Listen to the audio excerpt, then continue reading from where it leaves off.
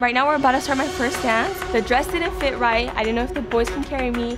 I was stepping on the dress. Guys, I need another quinceañera. There was no more petticoats for me to like fix the dress, so I was super stressed. I felt like if I went on stage, I was definitely just gonna like mess up.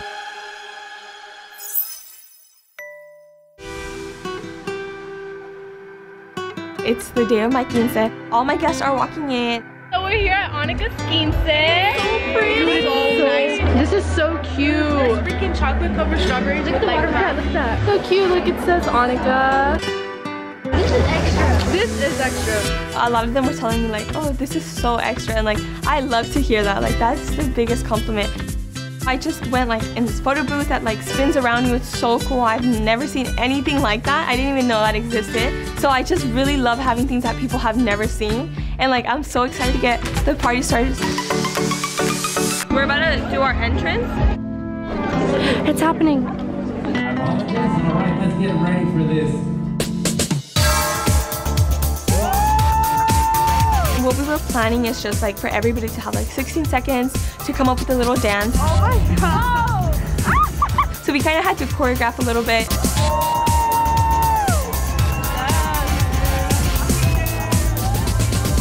And then me and my mom said that I would do like a little bit of modeling. Ladies and gentlemen, my pleasure to introduce to you the princess of the night. Let's give it up for Anika. Make some noise.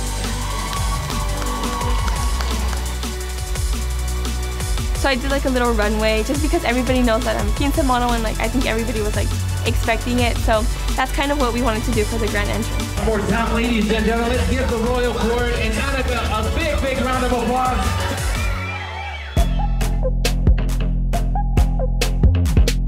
Right now we're about to start my first dance, which is a waltz. And like, I'm so excited to change into my second dress because I know everybody will be like, what? I just love like the wow factor.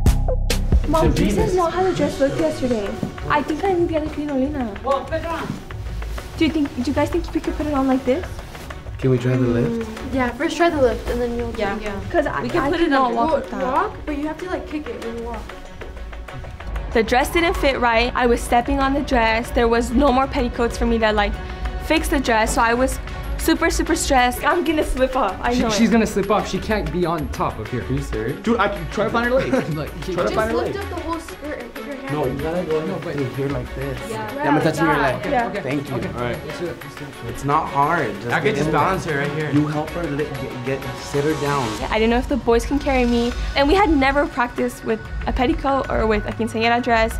And that's one of the heaviest quinceañera dresses I've ever put on. I felt like if I went on stage, I was definitely just gonna like mess up. Guys, I need another quinceañera. You guys can't put it on top. Yeah, go ahead.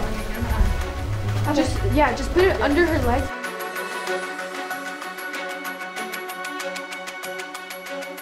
We're supposed to already have been done through the last dancery, so let's see what happens.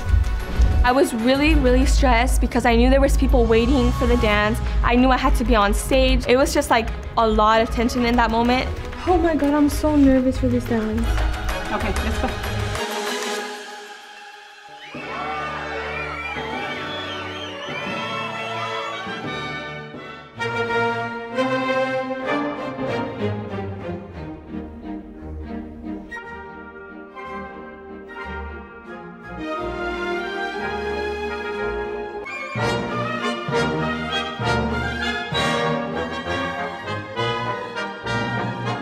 Overall, I think we definitely tried the best on the wall. Did all the moves and all the steps that we had practiced, all the lifts, and when they carried me, and just all the turns went pretty well. There was just like a little bit of slip-ups just because of the dress, dragging. I definitely think that the chambelanes added to that, like the success of the waltz, because they were just really determined, and I really saw their effort like throughout the dance, before the dance, and after the dance.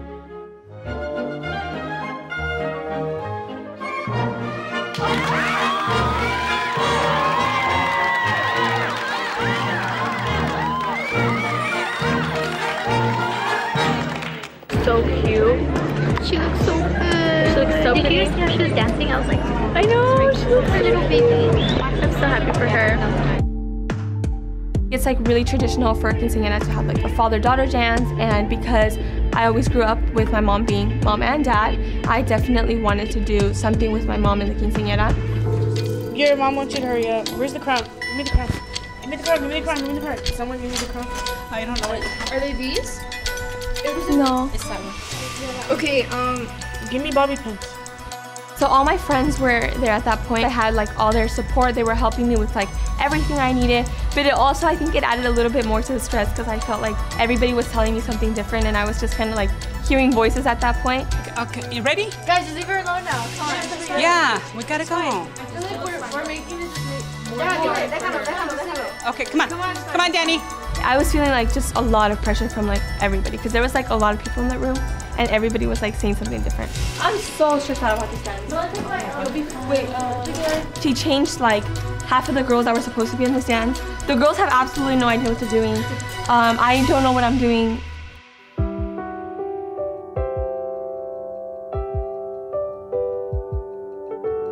I can see you there in the bright green, streaming sunlit prayer through summer leaves.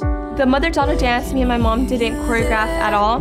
It didn't even need the choreography because it was just like, it's how we feel.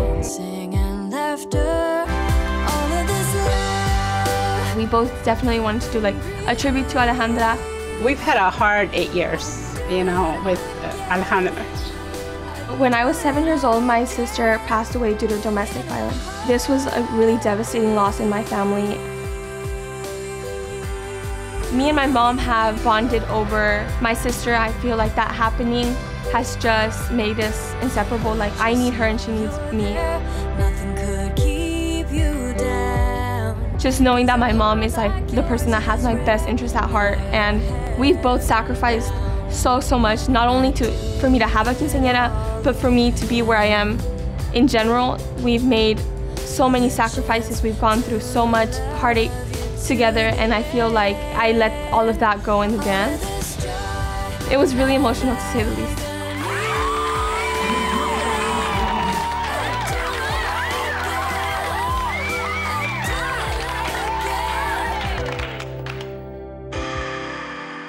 Two practices ago, my choreographer, he just threw in like a surprise dance, kind of like boys versus girls. No puedo resistir tu sonrisa. Cuando me toca, me vuelve loca. Basically, the point of that was just because I had so many dress changes, we didn't want like the audience to wait for so long.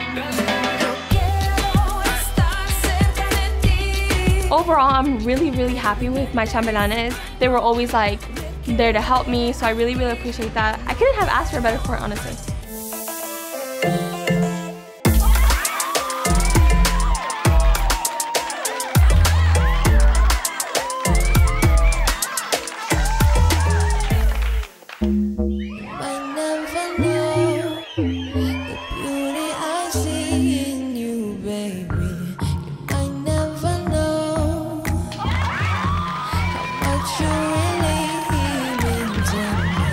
Surprise dance I did with my friends. I know that I messed up like a lot, but it's okay. You know, overall I had a lot of fun doing that dance. That's the dance that I kind of let go more of and wasn't so stressed about. And that kind of was like the kickoff of the party. So I had a lot of fun. So I'm not even disappointed that we messed up. It was so much fun.